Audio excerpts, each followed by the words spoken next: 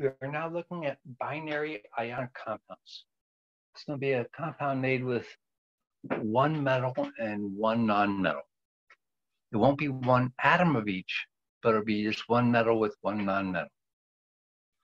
Now the metals, some of them have predictable charges, same with the non-metals. So the predictable charges we're going to get, the alkaline metals all form a +1 charge. So column 1 form a +1 charge.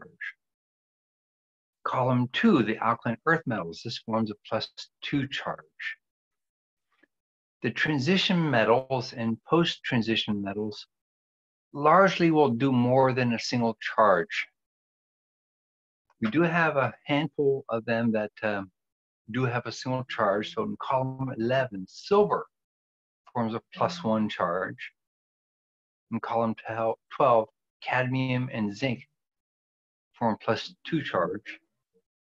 And in column 13, aluminum, gallium, and indium form a +3 charge.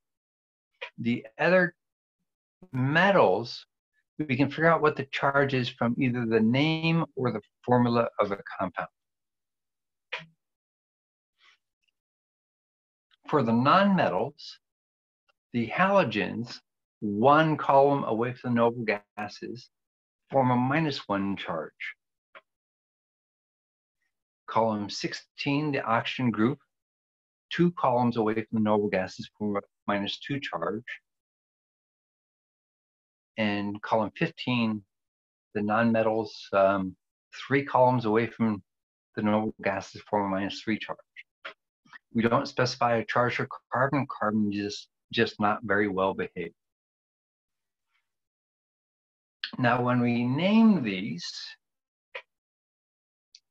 predictable metals are just going to be the name of the metal: lithium, sodium, potassium, beryllium, magnesium, calcium, silver, cadmium, indium. For the nonmetals, we're going to change the ending to an IDE ending. So nitride, oxide, fluoride, chloride, sulfide, phosphide, selenide, bromide, iodide. And that's actually in the next slide here. So the green are the metals with predictable charges. We just named the metal. The yellow, they have multiple charges. So we're going to use a Roman numeral after the name of the metal to identify the charge that it actually has. And the blue over here for a ionic compound will end with an IDE suffix: boride, carbide, nitride, oxide, fluoride. Let's play with this a little bit more.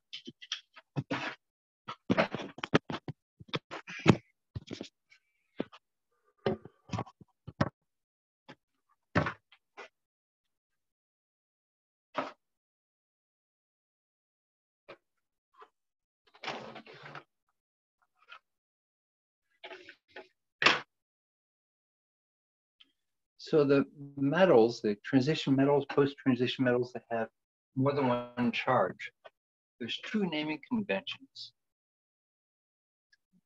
The stock system uses Roman numeral to identify the charge, and this works for all the metals. The other system is the Latin system, and this works for some of the metals. So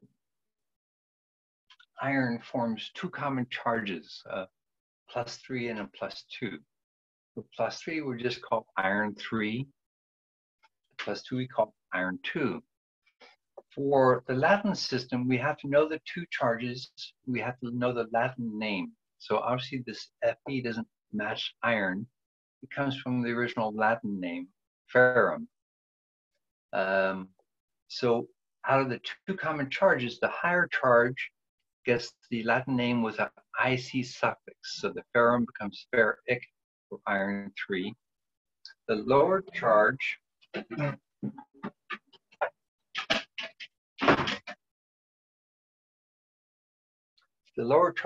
gets an OUS suffix on the Latin name. So iron 2 becomes Ferrous. All the predictable charges just have the name of the element. So K plus is potassium.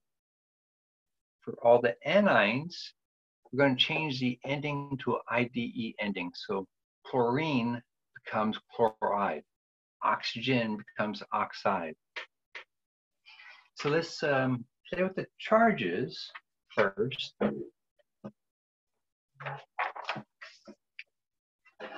So strontium, what's the predictable charge? Well, we look up strontium, we find it in column 2. So the predictable charge is going to be a +2, and we're just going to call this strontium.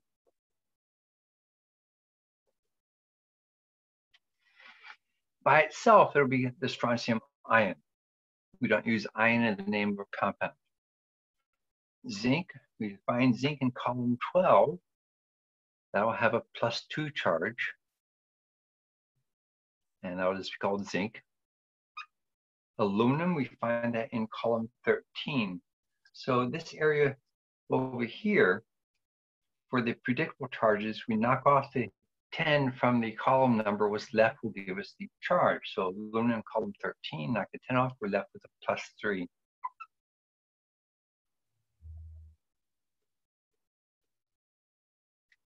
Li we find in column 1, so that'll be a +1. That'll be our lithium ion.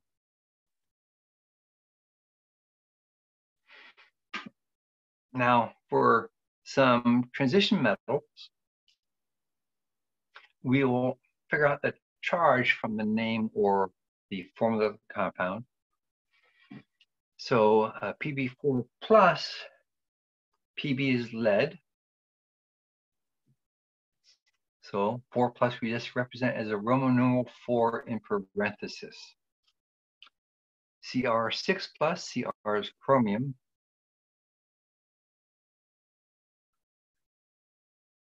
And the 6 plus we represent as Roman numeral 6 in parenthesis. For some anions, we're going to change the ending of the element to an IDE suffix.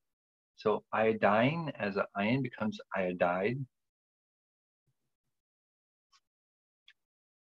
Nitrogen as an anion becomes nitride.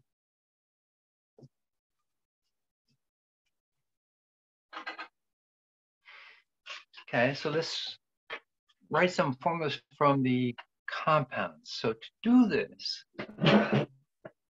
if we take the charge without the sign and bring it down on the opposite element, we'll automatically get a neutral element.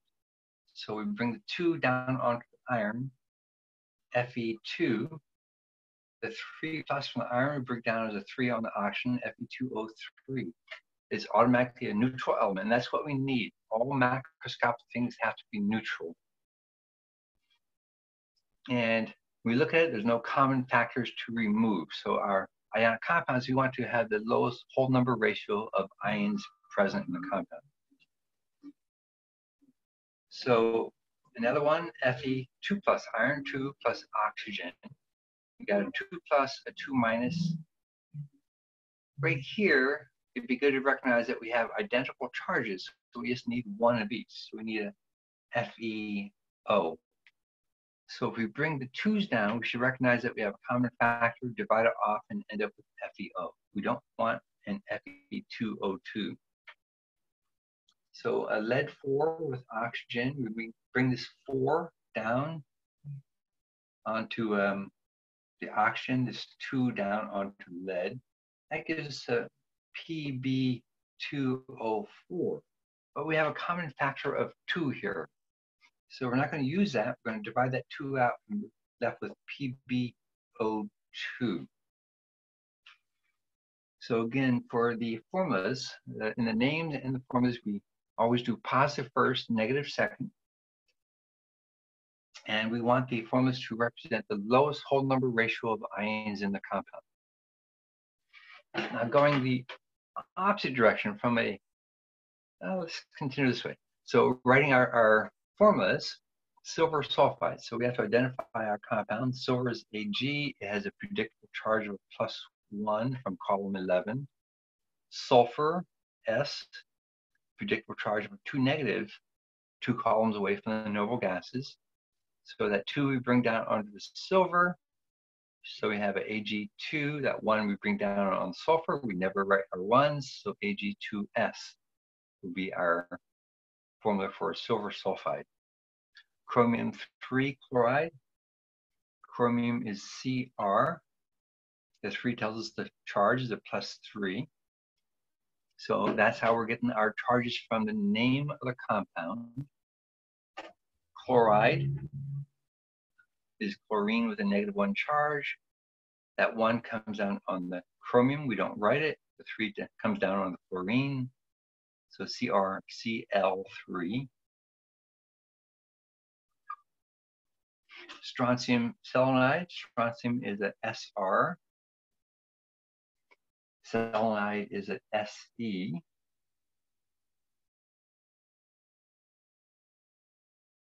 Strontium is in column 2, so it has a 2+. Selenide is 2 columns away from the noble gases, so it has a 2-. And again, we should recognize that since it has identical charges, you just need 1 of each.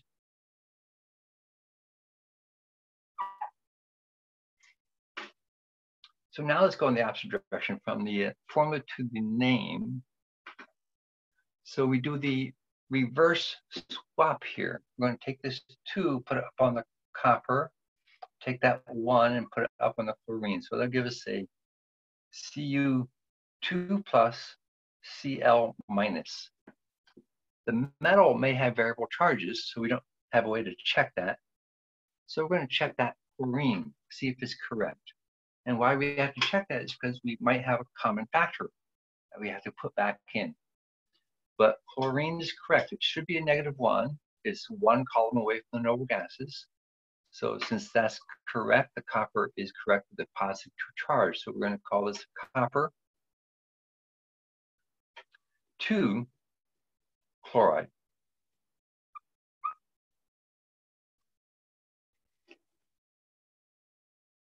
So we do the same thing down here. We're going to bring this 2 up onto the titanium, the 1 up onto the oxygen. That will give us a Ti2 plus O minus. We check the oxygen, the negative charge. Should it be a -1? No, oxygen is in column 16, 2 columns away from the noble gases, so we should multiply by 2. Multiply both these by 2, so we end up with the Ti4 plus O2 minus. So the systematic name here will be a titanium 4 oxide. This has a common name, so this is a pretty common material that we use. Common name, which is what we'll see on the commercial products that we use, is titanium dioxide.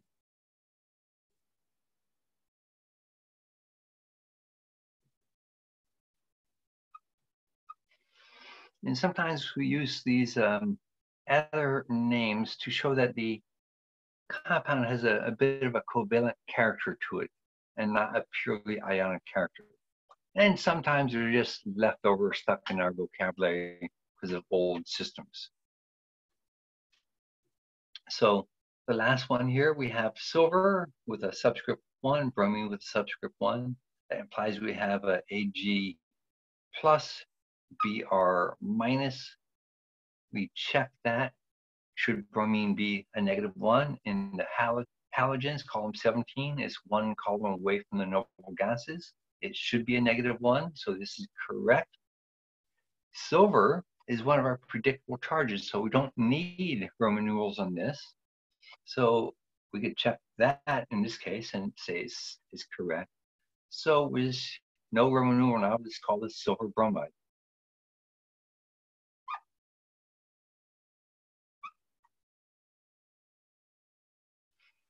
And a comment again about the references about the elements, the nonmetals being columns away from the noble gases. So the noble gases are very stable. They have 8 valence electrons. We'll define our valence electrons later on, but that will be 2s and 6p electrons. And they're very stable. The other elements are trying to get a similar electron structure, the same number of electrons as a noble gas. So the halogens, one column away, need to steal 1 electron from something to get the same number of electrons. Oxygen group needed 2 electrons, nitrogen groups need 3 electrons. On the other side, the alkali metals have 1 electron more than noble gases, so they lose that electron very readily. The alkaline earth metals in group 2 have 2 electrons more than noble gases, so they lose those 2 electrons. We'll be coming back to that need or desire to match up with a noble gas later on in the semester.